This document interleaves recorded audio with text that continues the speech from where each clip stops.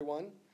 We're gathered here this evening to watch an important movie together and to hear from the real heroine of the film, our alumna, Deborah Lipstadt, an alumna whose career has been dedicated to pursuing the truth even unto its innermost parts. Deborah, you have brought great honor to us here at Brandeis. Would you join me on stage?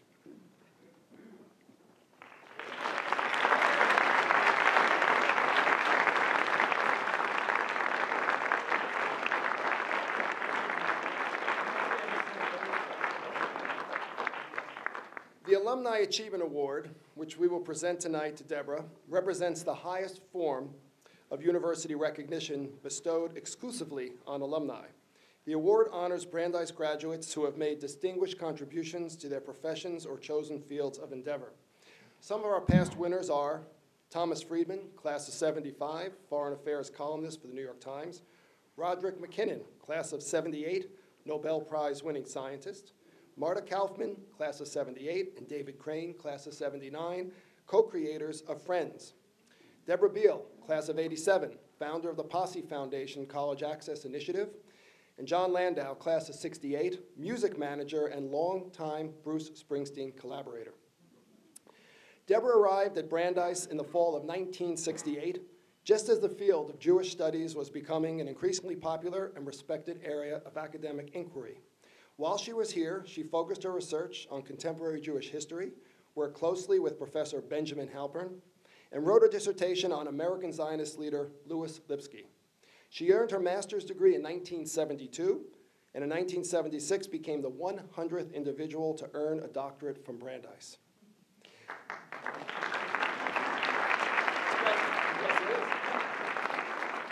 She began her teaching career at the University of Washington and then moved on to UCLA and then to Emory. She has served as a Dordt Professor of Modern Jewish and Holocaust Studies, Modern Jewish History and Holocaust Studies at Emory for more than 20 years. Deborah has authored many influential books about the Holocaust, including Beyond Belief, The American Press and the Coming of the Holocaust, Denying the Holocaust, The Growing Assault on Truth and Memory, History on Trial, My Day in Court with a Holocaust Denier, and the Eichmann Trial. It is now my pleasure to present the Alumni Achievement Award to Deborah.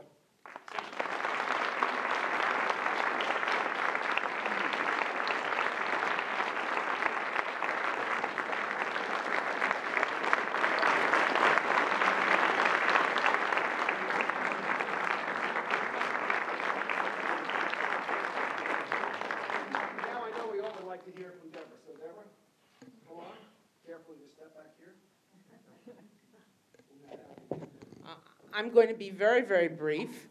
First of all, just to express my gratitude to Brandeis. I don't think I would be here. I don't think I would have been in my academic. I don't say think. I don't have to qualify it. I know I wouldn't be where I am today without the support of this university, the support it gave me in my graduate work, the collegiality, the friends I've made, many of whom are here tonight. So in the spirit of, as we say in Jewish tradition, hakarat hatov, recognition of the good that has been given us, I am very grateful, and I thank you very much. And in the proverbial, enjoy the show. It's been a long time. Indeed it has. I last saw you in Harvard Square. I don't even know how many years ago it was. 20 years? That's a frightening thought. 20 years. Turned on, by the way, or can you hear me now? You have to be very aggressive with it, or assertive. Men are assertive, women are aggressive. I'll be aggressive. I last saw Deborah Lipstadt, Harvard Square, it seems 20 years ago, and I was warned by her not to make this movie. It was a movie about a Holocaust denier. And it was her, I would have to say, not unreasonable fear that by giving attention to a Holocaust denier that I was aiding and abetting their denial of history. I understand the argument. I, of course, respectfully disagree because I am not a Holocaust denier. I'm a Jew, not that that really tells you that I'm incapable of denying history, but I have never had any reason to believe the Holocaust didn't happen. But an enormous curiosity about what would possess people to actually deny historical reality. What would possess people to actually believe something where there is such overwhelming evidence for its truth was false? And I interviewed among the various people David Irving.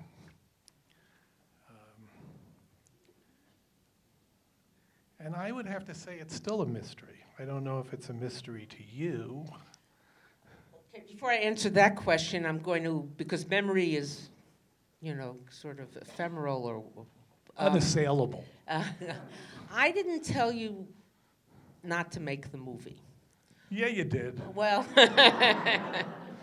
what I thought was that it was so clear to you, you and generally in your movies let the victim or let the subject hoist themselves on their own petard. You don't generally bring in experts to elaborate or explain. And it was so clear to you that Leuchter was crazy and an anti-Semite and wasn't making any sense. And as I remember it, that Sunday night sitting in your studio watching the rushes, that it was clear to me that there would be people who would hear him through your movie and would think, well, just like it in the story in the movie, that's an opinion, the other is an opinion.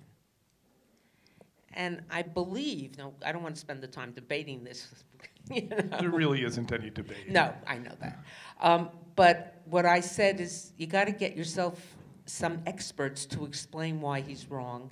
And Robert Jan van Pelt ended up in your film as one of those experts. But there's a bigger question. We can debate that. We'll have a drink later and we'll debate this. Your other question, which I think is really the formidable question, what brings people to deny?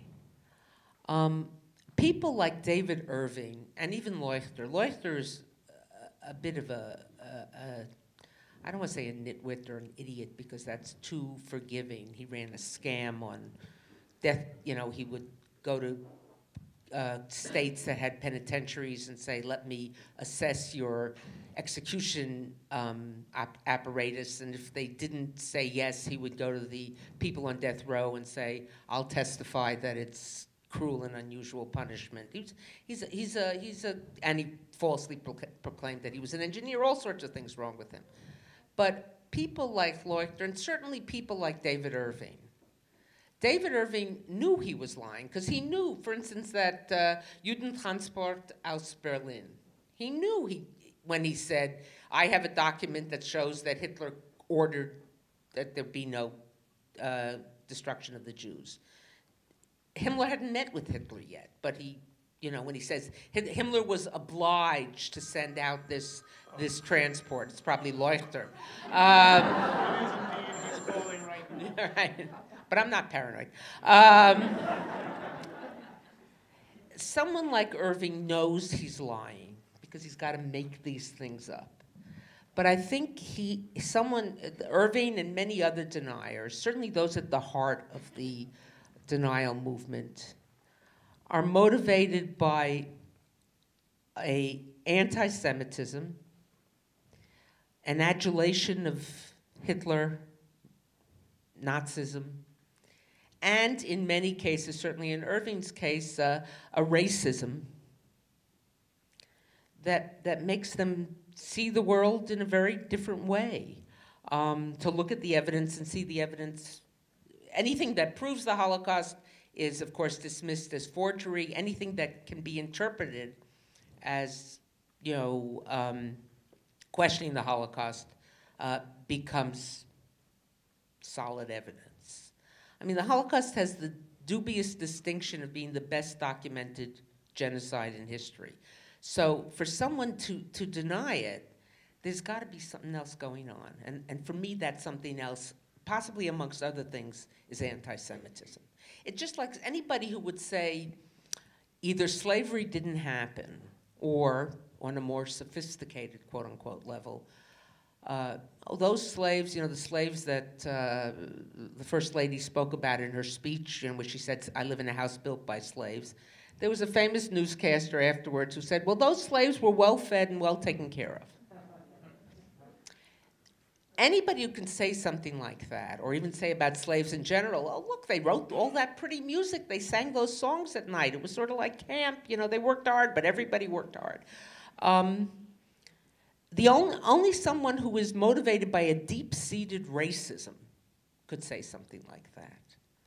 So it makes them look at the world through a prism which skews their vision, a prism of hatred, a prism of prejudice, racism, anti-Semitism. So we're dealing with hateful people motivated by hate. And I think that's what brings them to do it. The people I worry about, I mean, I don't think there's any changing their minds. I think David Irving at the end says, of course I'm going to go on denying, which is what he said to Jeremy Paxman on late night television. I sometimes use the analogy, Errol, of, you get on a plane and you're in 16A and then in 16B sits down David Irving.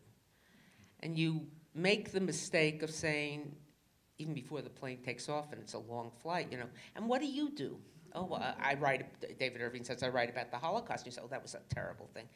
And then he says, well, it didn't happen. And he spends the rest of the trip telling you all the reasons why it didn't. I worry about the person in 16A. About David Irving, I have nothing to say. I can't convince him otherwise. Racist, David Duke, whose book, by the way, David Irving edited. I have nothing to say, but it's the people who listen and say, maybe there's something to it.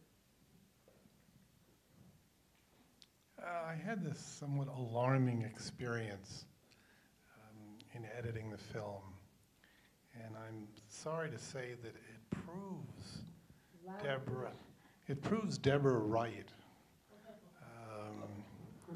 This is a horrible admission for me to have to make here.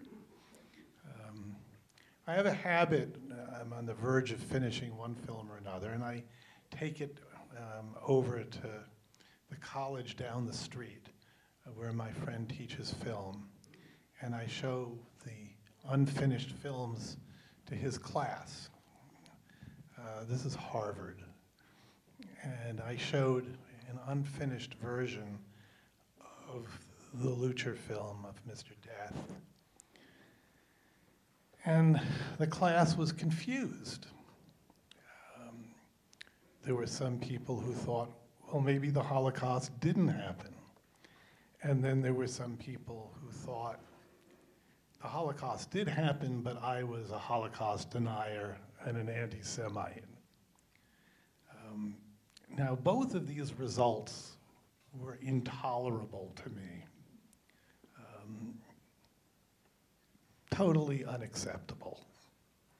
And so I had to completely modify the movie. This was a group of people who you would say are educated, at least on some level. And yet they were willing to sort of entertain these beliefs. And so I had to completely change the movie. The movie, I don't like it as much because I had to sort of explain to people why Lucher essentially should not be believed, why David Irving should not be believed, why they are wrong seems too simple because there's a mystery. And I do think of it as a mystery. You can call them anti-Semites, you can call them racists, but somehow it defers figuring out exactly what is this thing wriggling in front of my lens. What is the motivation? You know, I remember one incident that's portrayed in the film slightly differently than it happened. But at one point before the trial, when we were still in the heavy-duty preparation stage, I was in Anthony Julius's office, and I said something about, I really want to beat this guy. I want to crush this guy. You know, not holding back, you know. And Anthony said to me, Deborah, he's just not important. And at that point, Anthony and James and other people in the office had been working on the case about 2 years pro bono. It was right before they realized that it was going to go to trial and they had to start charging, et cetera. And I looked at him and I said, Anthony, you've been working on this case 2 years pro bono. It's taken over your life. And now you're telling me he's not that important. And that's when he used the line that it's like the shit you step in on the street. David Hare has him said, you don't study it. But what he essentially said was that it has no intrinsic importance unless you fail to clean it off your feet and you bring it into the house, you get it in the carpet, you know, then you're in trouble. Then you've made a mess and you got to really deal with it. And I think in that, there's a certain metaphor or a takeaway. You know, I'm not saying it's the message of the film. I don't believe film should have messages. If the film doesn't speak for itself, then, you know, like at the end of a course on the Holocaust, I don't say to my students, now go out and fight prejudice. If they can't figure that out from having taught the course, then my telling them is wasted time. But how do you fight the David Irvings or the Leuchters, expose the Leuchters, or the David Dukes, without building them up? How do you expose alt-right without giving it the oxygen of PR? Sometimes you have to. But I think it's an enduring dilemma. It's an enduring dilemma. I don't want to, you know, I did spend time. I would be disingenuous to say I didn't spend time thinking about trying to figure out David Irving. But at this point, you know, I think the job is to expose the lies and to call people on their lies. And when they make things up, to challenge them. You know, I'll just add one more point here because I mentioned alt-right, which I assume all of you know what that is. David Irving called a number of witnesses, John Keegan and a couple of others, all of whom had to be subpoenaed to come. There was one witness he didn't have to subpoena, who came willingly from Long Beach, where he teaches at Cal State Long Beach. And he came to show that I was part of an anti-Semitic conspiracy. His name is Kevin McDonald.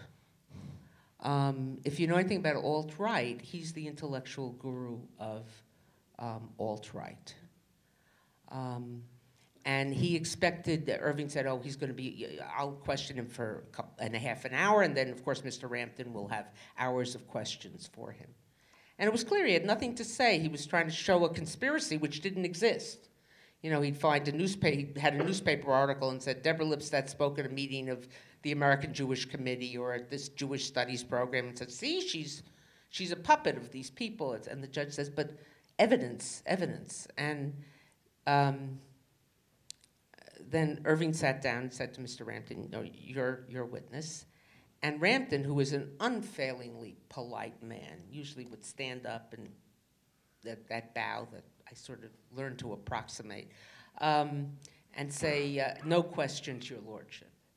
And he just looked at Kevin McDonald, didn't stand up, head down on the floor. He said, I have nothing to ask this witness. But, you know, these are people who, here's a man who's a professor at Cal State Long Beach, has written books on anti-Semitism, which are anti-Semitic in themselves, but they parade as serious scholarship. I know what motivates that guy. The guy's an anti-Semite and a racist. See, I don't think you can really understand anti-Semitism, racism, homophobia, all the isms, sexism, whichever one you want to address, is a form of prejudice. I always tell my students to think about the etymology of the word prejudice. Prejudge. I made up my mind, don't confuse me with the facts. I see a Jew, I know that they're rich, conniving, all the stereotypes from anti-Semitism. I see a black person, I know those stereotypes. I see whatever it is, someone's a gay person, I know that, I've made up my mind, I know it ahead of time. It's irrational, it's stupid. Can you argue with stupidity? Sure. But what bothers me, still bothers me in all of this, I sometimes think that the study of history is the study of the denial of history.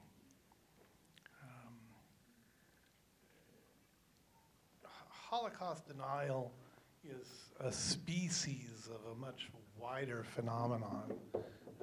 Our capacity, our almost unfettered capacity to believe things that are unutterably false. A deeply human problem.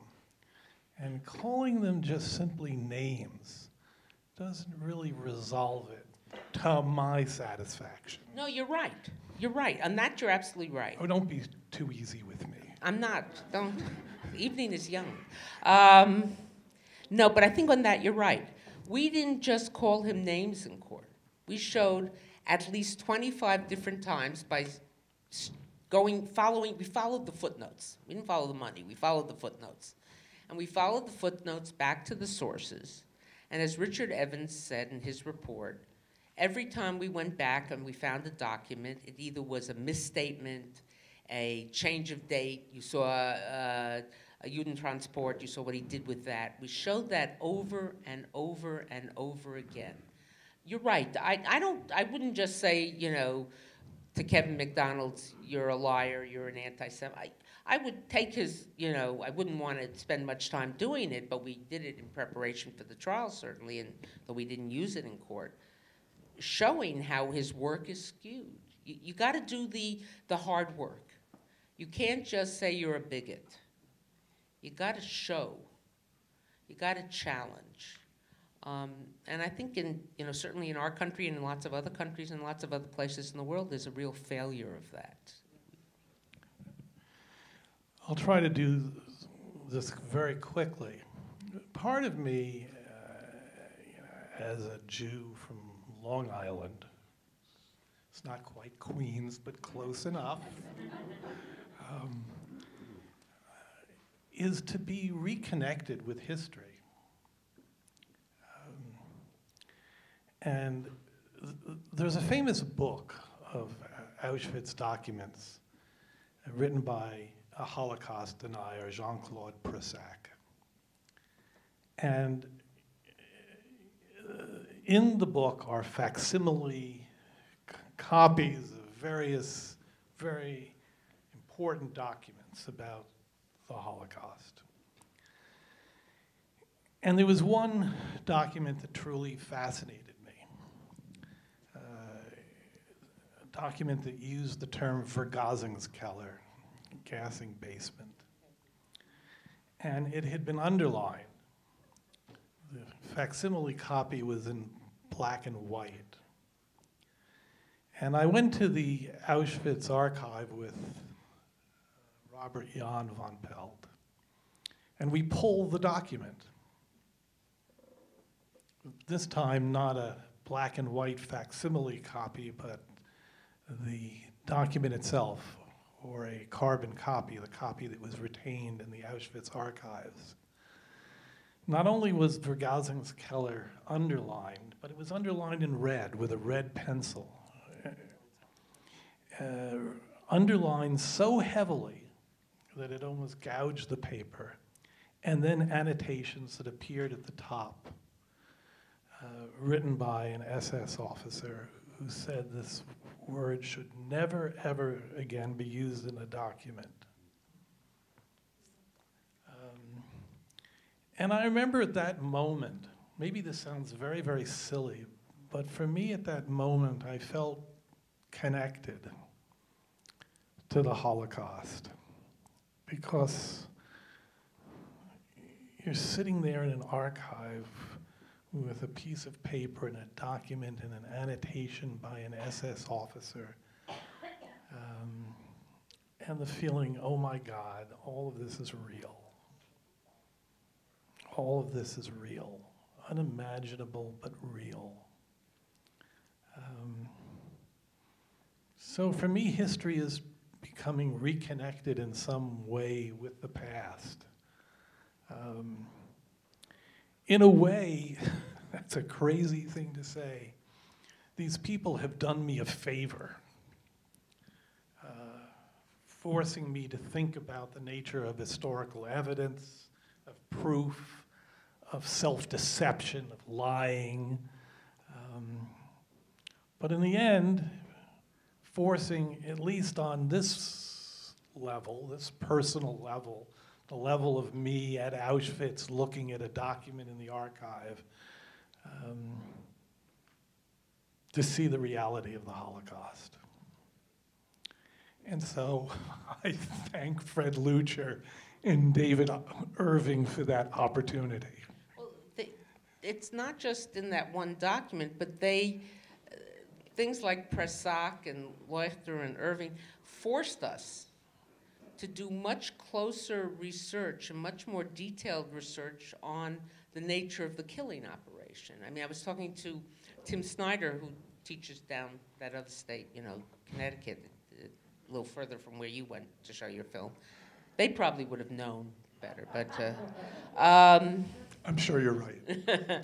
But, and he commented on the fact, something I really had, that as a result of the case that Irving brought against me, in these past, since he brought the case and the research we did and then subsequent, we know much more about we've learned, we've studied, we've researched many more details about the killing operation, which before this people just sort of took for granted. But how did they operate? How did it work?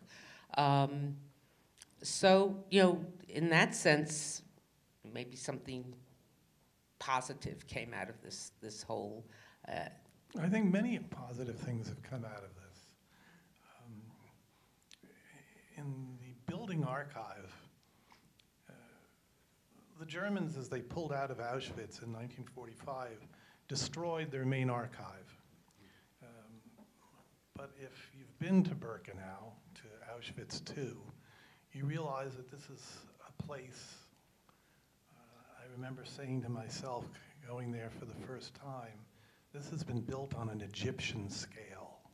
It's immense. And there was a separate archive kept just dealing with the elements of construction. And I remember also thinking at the time, the one thing I know about architecture is that it's premeditated. Buildings, gas chambers, crematoria just don't pop up out of nowhere on their own accord.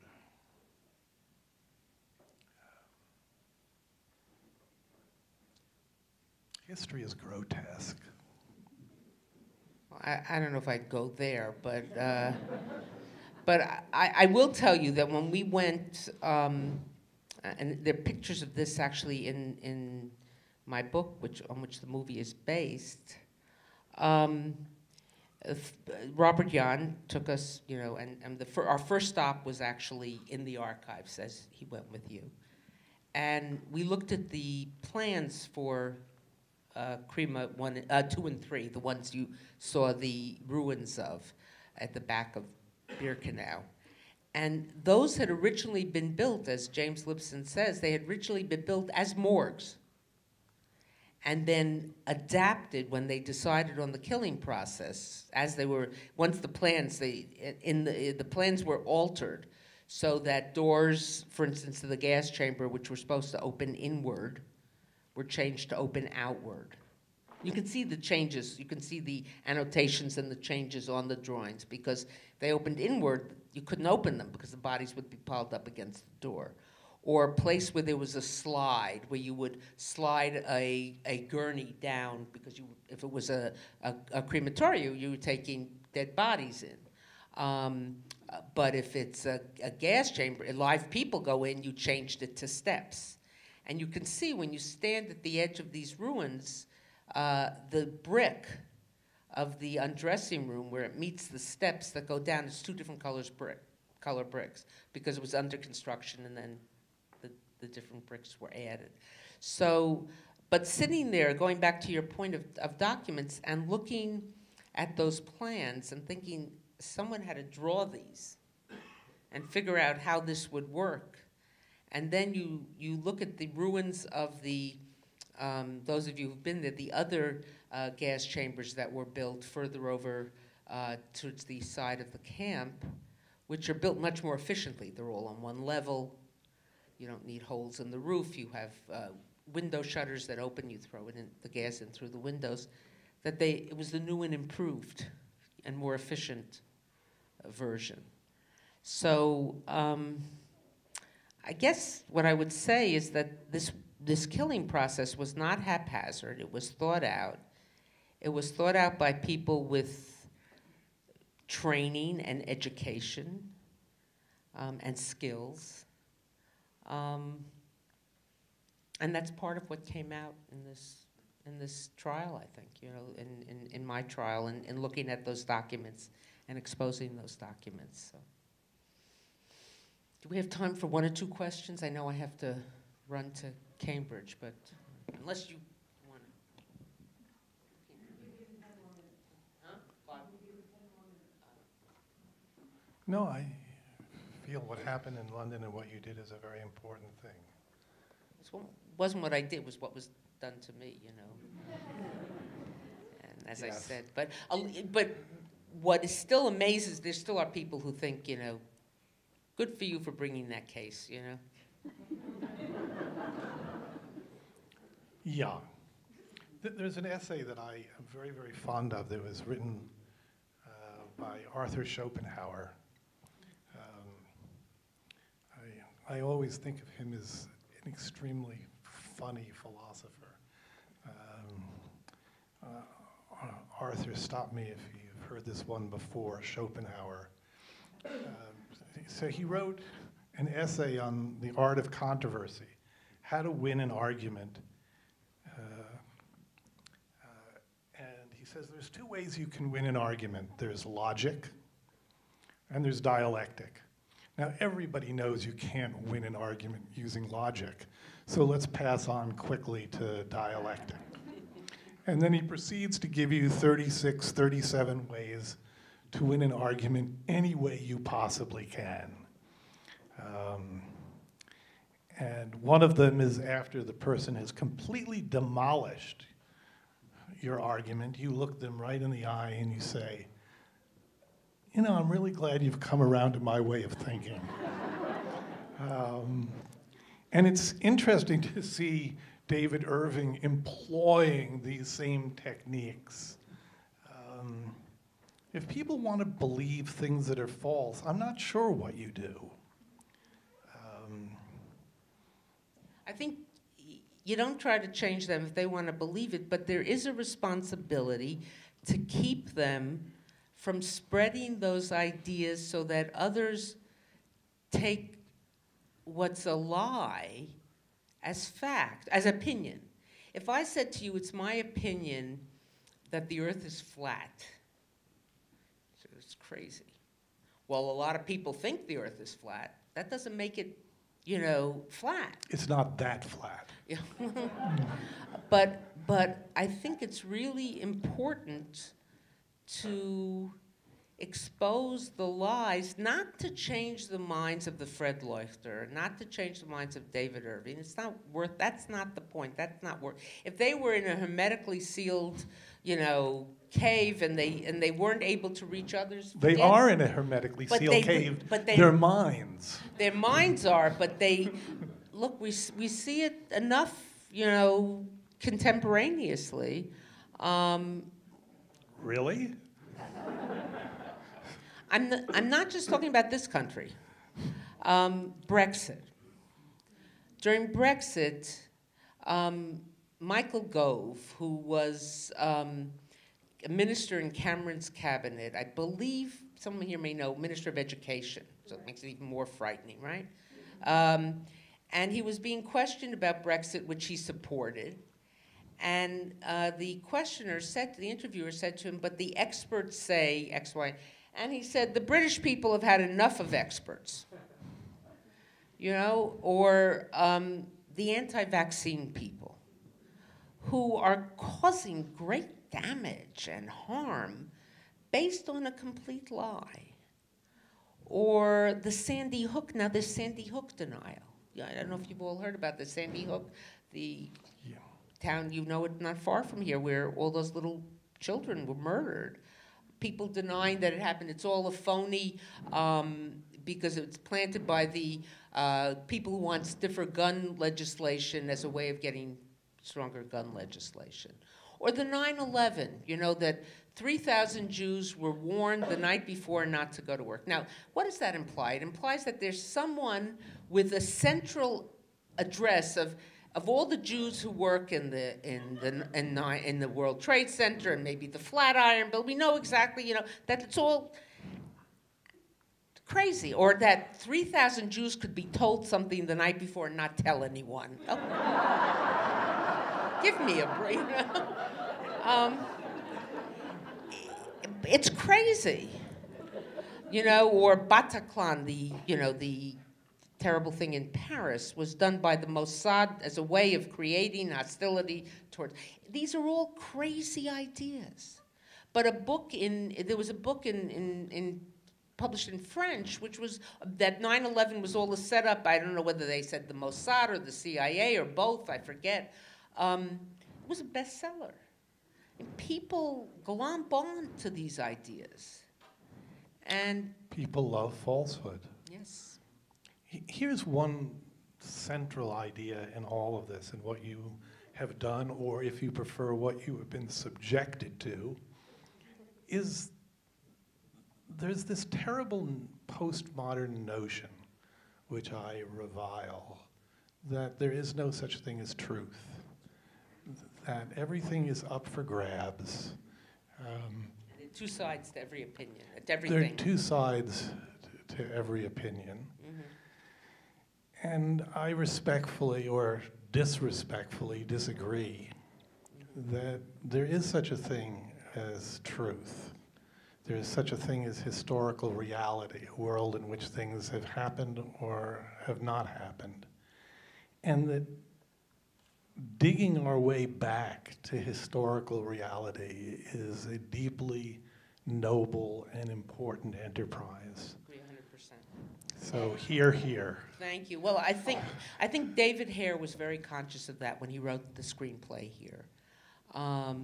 There aren't two sides to every story, and certain things happened. And the press conference, there was a tape of the press conference, and I gave that to both David Hare and to Rachel. Rachel watched it as well, and it comes, you know, that there aren't two sides to every story. I do also want to, I know we have to end very soon, but a shout out to David Hare, not that he needs my shout outs, but everything that was said that's placed in the courtroom is from the transcript. Every single statement. There was someone who said, oh, I liked the film, but I wish you had had your moment of, you know, that sort of Jimmy Stewart, Mr. Smith Goes to Washington, Norma Ray on the floor of the factory, Erin Brockovich, you know. It didn't happen. It happened to a certain extent at the press conference, but it didn't, and that's why it's not there. So it's really a film about a fight against lies that is a truthful film, and I'm very, very pleased about that.